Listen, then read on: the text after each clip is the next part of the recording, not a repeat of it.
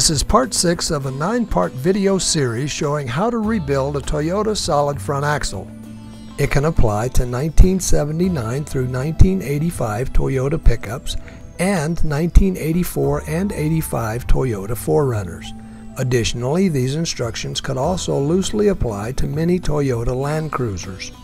In today's presentation, we will be showing how to install the steering knuckle as well as other related components.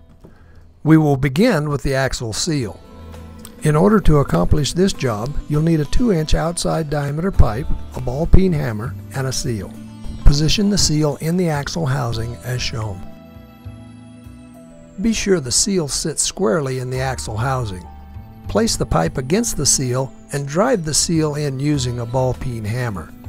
Stop driving the seal when the seal sits flush with the shoulder in the axle housing.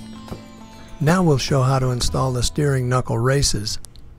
You'll need a brass hammer, the bearing, and a race. You'll also need a 2x4 block of wood. Place the race squarely in the steering knuckle ball as shown.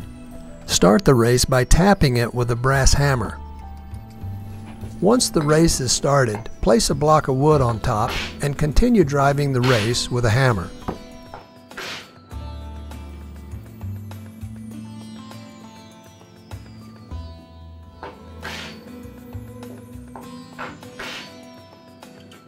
Be sure the race is seated all the way down in the knuckle ball. Flip the axle over and install the bottom race in the same way.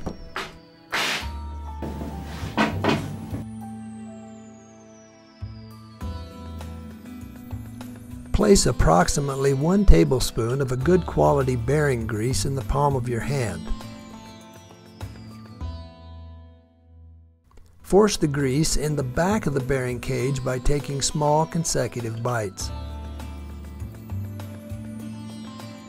Continue until the grease is seen bubbling from the top of the cage.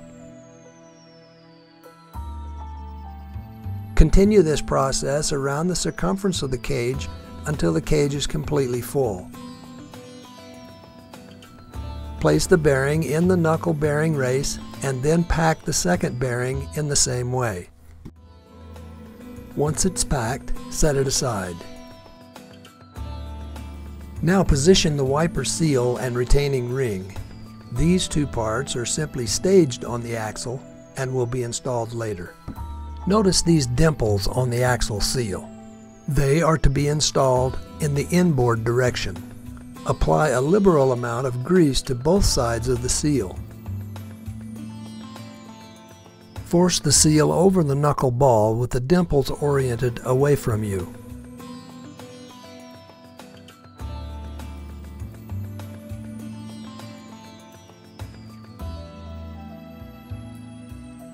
Install the retainer ring.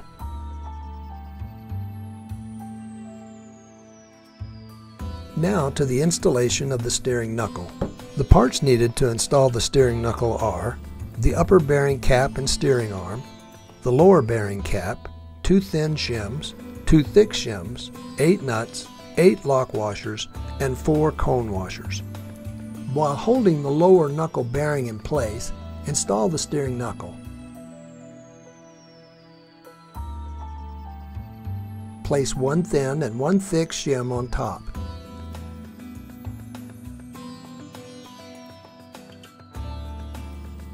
Install the upper bearing cap on the studs. Make sure the bearing cap aligns with the bearing.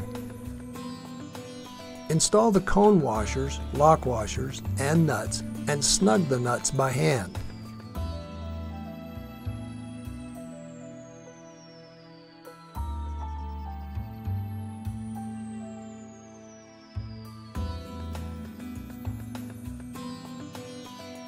Now install an equal amount of shims on the bottom that you did on the top. This is important to keep the knuckle centered on the axle housing. Install the lower bearing cap, making sure that the bearing cap engages the lower knuckle bearing properly. Install 2 lock washers and 2 nuts. The fit between the bearing cap and the bearing is pretty snug. It may be necessary to tap the cap with a brass hammer in order to get it to go into the bearing. Avoid forcing the cap into the bearing using the nuts, or damage could result.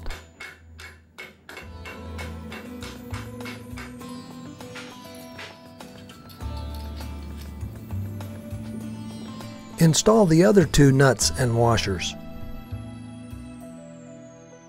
Once you're sure both the upper and lower bearing caps are engaging the knuckle bearings properly, go ahead and begin snugging all 8 nuts. Start at the top, tightening the nuts in an increasingly tighter crisscross pattern until the shims begin to compress. Periodically through the tightening procedure, check to see that the knuckle moves freely side to side. If at any time it binds, you'll need to stop tightening and solve the problem. Now tighten the bottom nuts in the same way. Once all 8 studs are tight, torque them to 71 foot-pounds if they are OEM studs and 80 foot-pounds if they are heavy-duty studs. Remember to use an increasingly tighter crisscross pattern here as well.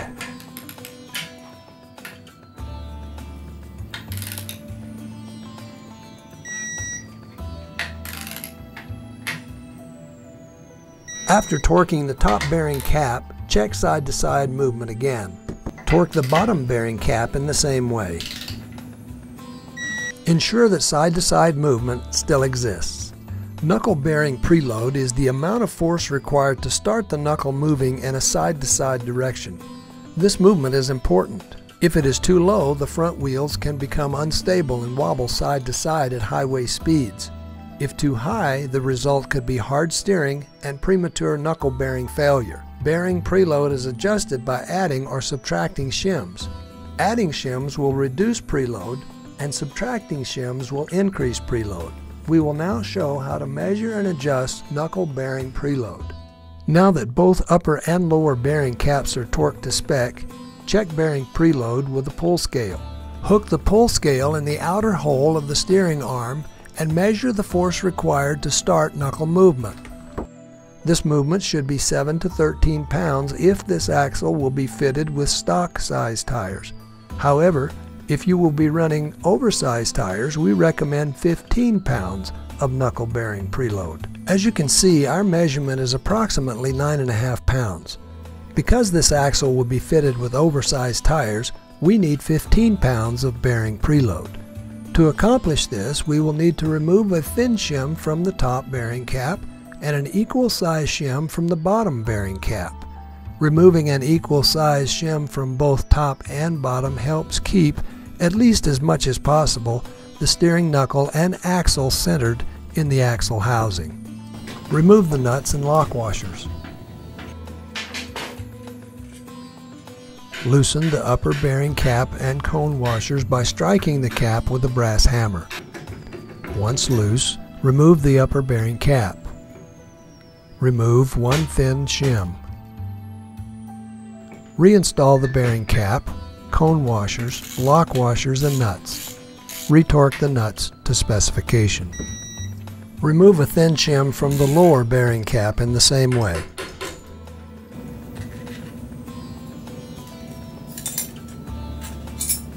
Reinstall the bearing cap, lock washers, and nuts. Be sure to torque the nuts to specification. Then remeasure bearing preload.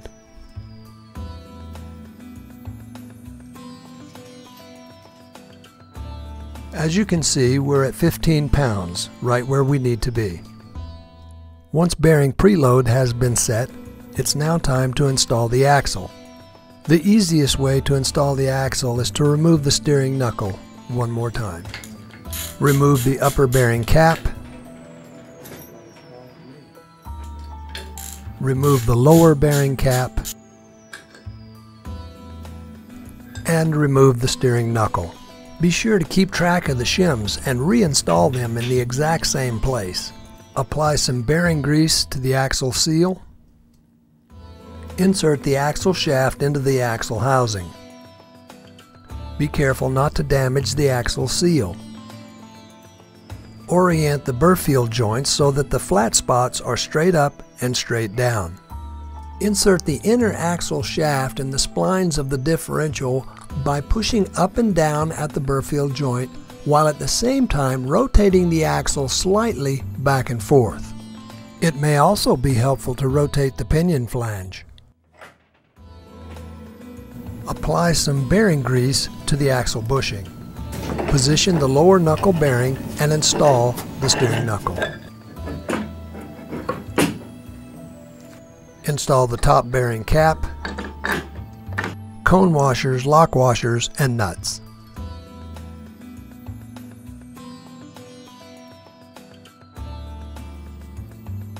Snug the nuts until the spacer is compressed. Install the bottom bearing cap, lock washers, and nuts. Snug the nuts until the shim is compressed. Torque the upper nuts and the lower nuts. Now to the wiper seal. Position the retainer ring inside the steering knuckle. Be sure it sits all the way back in the groove. Position the wiper seal.